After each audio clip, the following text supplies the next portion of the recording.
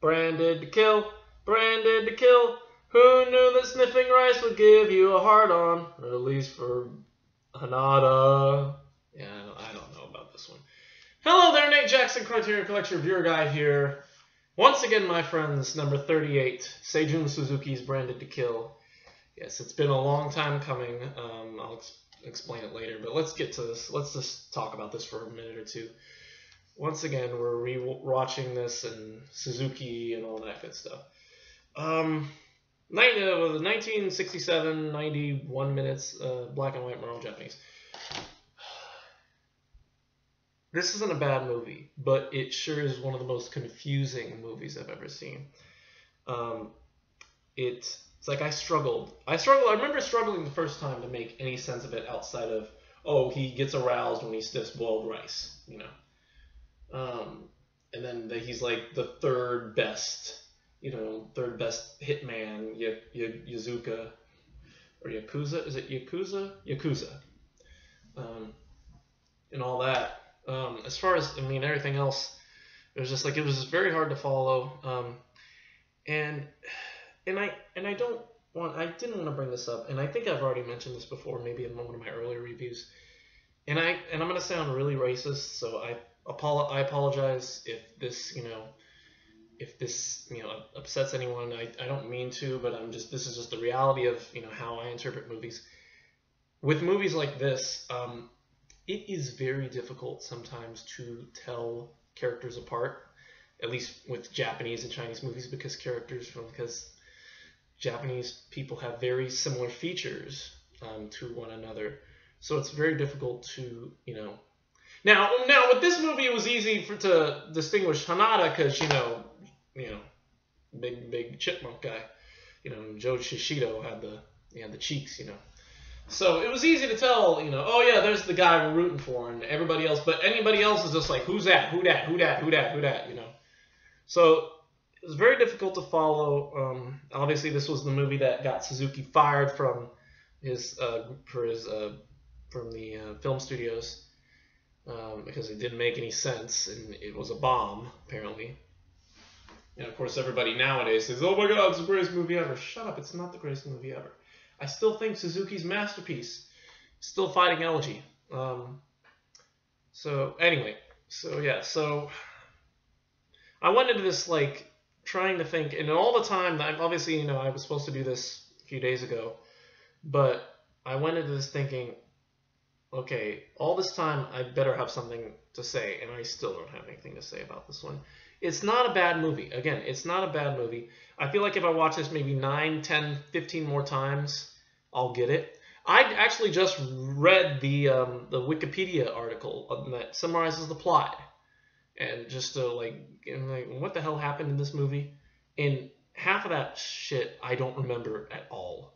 I'm sitting here watching it and I'm thinking, okay, wait, what, who, what, where, how, when, Again, like Suzuki, it's fun to watch. It's fun to look at. The butterfly imagery is, a little cool, and the shots and all that.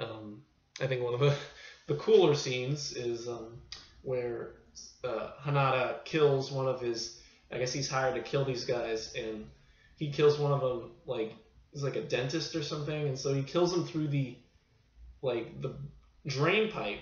You see him leaning, you see the guy leaning over the drain pipe, and then he's suddenly shot, and you see Hanada's taken the drain pipe off and shot him through the drain, and he rehooks the pipe up. I was like, that's pretty clever. But yeah, outside of that, it's very confusing. I mean, the woman in the rain, I know she's this woman who's supposed to be who wants to hire him to do a job, and his wife gets jealous and all that, and they have sex after he sniffs the rice, and yeah, it's just a movie. I mean, obviously, I think Suzuki meant it this way. I think Suzuki meant to make a movie that was a little different, a little confusing, a little less easier to follow. And if that's the case, so be it. He did a fantastic job. But that being said, I guess it's just one that needs to be followed a little. But at the same time, I'd like to have at least gotten it the second time around. And the fact that I didn't, I'm gonna put it on him because I can. This is my fucking channel, you know. And of course, all you guys will say, "No, you're wrong, Nate. Go watch it 9 more times." I don't want to watch it 9 more times. I'd much rather watch One Zero Fool's Holiday 9 more times. I'd much rather watch Shadows 9 more times. I want to watch Lady Vanishes 9 more times. Well, maybe not Lady Vanishes, but I watched My Man Godfrey 9 more times. So yeah, but anyway. So Suzuki, he's the guy, and he did the movie. It's weird, and that's all I got to say. I'm sorry, that's I mean, it's not a great re-review, but it's the best I can do for now. Maybe I'll review this one a few years down the road. But for now, it's weird. It's not hilarious. It's not. This is brutal, hilarious, and visually inspired. Visually inspired, yes. Brutal, maybe, but hilarious, no. It ain't that funny. So yeah, sorry about that. It's not funny, but it is weird though. So if it's funny because it's weird, nailed it. Branded to Kill, B, so be it. Supplements. Yeah, and I don't think this is the first time I've done. I don't think I did the 2011 edition the first time around. So this is a chance for me to do the newer supplements. There's of course a new interview with Suzuki and assistant director Masami Kuzu.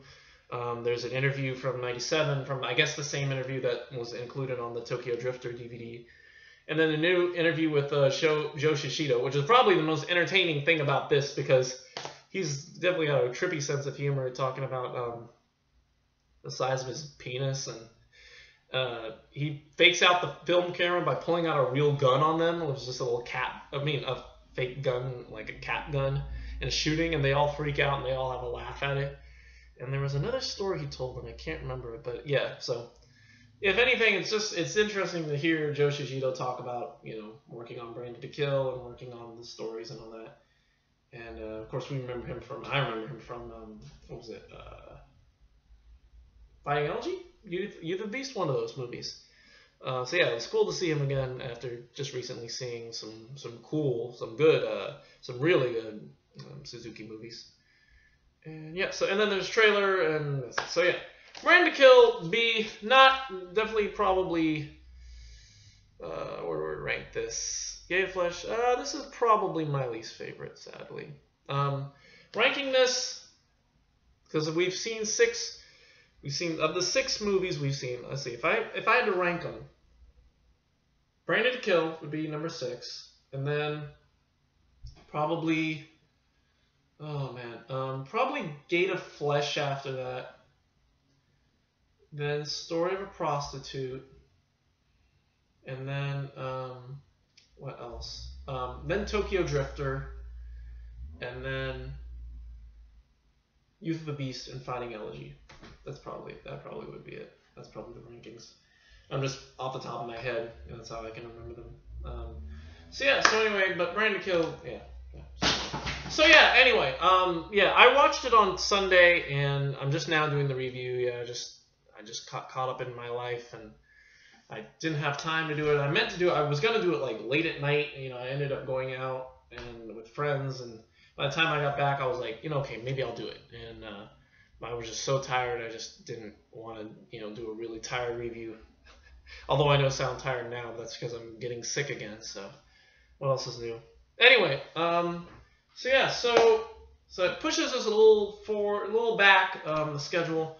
And then yesterday, I said I was going to do Qui-Gon, but a friend came over and we hung out, and I didn't want to subject her to for a 3-hour, Japanese horror movie.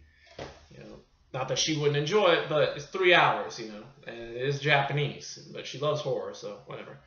So anyway, yeah, so today, later tonight, you will see Qui-Gon. We're going to get to it today. And then Thursday, we're ending this thing. We are ending this thing on Thursday, guys. It is happening. I spoke to Josh and Caitlin. I still don't know how the camera's going to work. I'm thinking what I'm going to do is, if for some reason that I can't record us together, like using Google Hangouts or something, I'm going to ask them to send me, I'll have them send me a video. I'll just ask them, hey guys, can you send me like a music video, or not a music video, but like like a video, and I'll edit it all together in my software. And I hope that the audio won't go out of sync, because that really bugs me. That's the reason why you haven't seen me doing any editing in my videos, is because the last time we did it earlier this season, for some reason the audio was out of sync. And I don't know why. That might have been because of the length of the video, in which case I'll just have to remember to do shorter bits. However, I will have a chance to test it later tonight, because later tonight, as well as the interview to the re-review of Qui-Gon, we're gonna talk about the worst top 14 Criterion Collection movies from number 1 to 100. That's gonna happen tonight. And I think what I'm gonna do is I'm gonna just record it all in one video, and then we'll just edit it together, and we'll see how it works. So anyway, so that's the plan. That's the schedule. And then tomorrow we'll do season 2. We'll do the worst 100 from season 2, and then Thursday we'll do Life of Kawaki Steve Suzu. I am trying to collect the video. I'm working on getting all the videos from season 3 to showcase them all. Yeah, some of them may not come in time. I may go ahead and record it all. As I get them, I may just record it all during different times, so you may see the camera look a little different. Usually I've done them all in one shot, and then just like edit it all together, like each one's separate video, and then I'll do like edit it all together. But this time around, I think I don't want to wait, for certain videos, because some of them are taking longer than others, because I kind of didn't do it in enough time to get them all here at the same time. So rather than wait, I think I'll just edit together. Like I could do the ones I own right now, like Scenes from Marriage, which of course will be in there, or whichever other ones I own. Tanner 88, yes, I'll be in there, and other ones I own. So yeah. So now that you know 2 of them, but you don't know where they are, and I don't even know where they are. I still gotta rank them, because I've got my 28. I've got my 28, because this probably will not be on it. If this ends up being on it, I'm gonna kick myself so fucking hard, which I don't have to, because it won't be on it. But this might be on the top of the worst 14 though. You don't know. Probably not though. Anyway, so yeah, so that's it for now. Thanks for watching. Don't sniff rice. Well, you can sniff rice, I guess, if that's what turns you on. Whatever floats your boat, whatever floats your canoe. Yeah, so that's it for me. Thank you for watching. We'll see you later tonight for Qui-Gon, as well as the worst 14 movies from season 1. And you can only guess what number 1 is. Until then, goodbye.